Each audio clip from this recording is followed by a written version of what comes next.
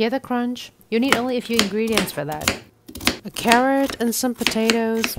This calls for samosas. Chop them into smaller pieces. I have some pre-chopped onions. Fry them until golden brown. Boil the chopped vegetables, seasoned with salt, pepper, chili powder, and garam masala. Mash them good and then add the onion in. And mix them all up. I use these spring roll wrappers. Fold them like so until you get the pocket like this. Put the filling in and seal it with a bit of water. Fry them for a few seconds until both sides are properly brown and crispy. There you go, the easiest and delicious samosas. Happy eating!